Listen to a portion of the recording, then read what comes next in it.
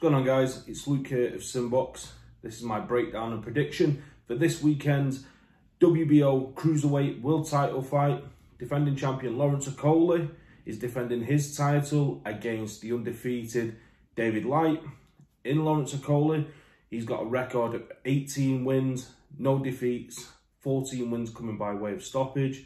He cleaned up at domestic level, beating the likes of Isaac Chamberlain, Luke Watkins, Matty Askren, before moving on to world level, beating Krzysztof Glowacki, Joecki, Ngabu, and has looked quite dominant in recent years. He, of course, has linked up with new trainer Sugarhill Steward, trainer of Ben Whittaker, and also WBC heavyweight world champion Tyson Fury.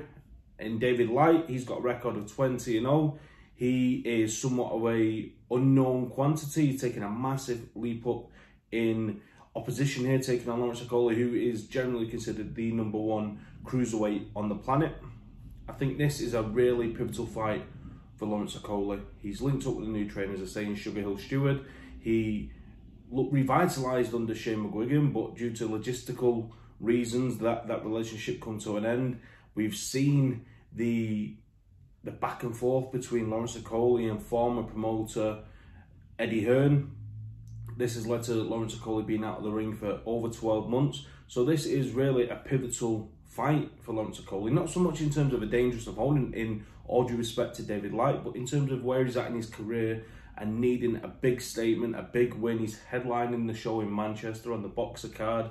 It's looking like he's going to be working with Boxer moving forward. So this is a really big moment for Lawrence Okolie, and I believe he'll want to make a statement in this fight. We know he's got huge physical advantages. He's got the long reach. He's a very big man. Some say we'll see him move up to heavyweight in the not so distant future.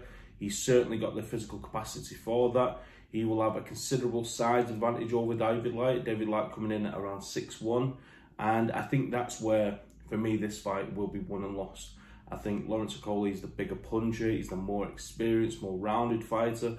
And if he brings in that aggressive style of a Kronk fighter with the Sugarhill Steward influence, then that makes him an even more dangerous fighter, an even more potent threat. And I think David Light could be the fall guy for Lawrence Okolie's re-announcement onto the world stage.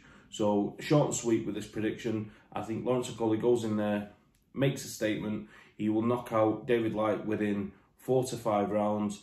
He'll put his name back on the lips of all the boxing fans in the UK. He will move forward with Boxer, hopefully look to unify against some of the other top cruiserweights in the division, with the likes of Badu Jack picking up a title recently, and Jai Apatai, who defeated Maurice Bradis. There's a lot of good fights to be made there, and we've got a good crop of British cruiserweights coming up behind Lawrence Okolie, with the likes of Richard Riakporhe, Jack Massey. We've got Chris Billam-Smith, amongst others. It's a great division. Mikhail Lawal as well in there.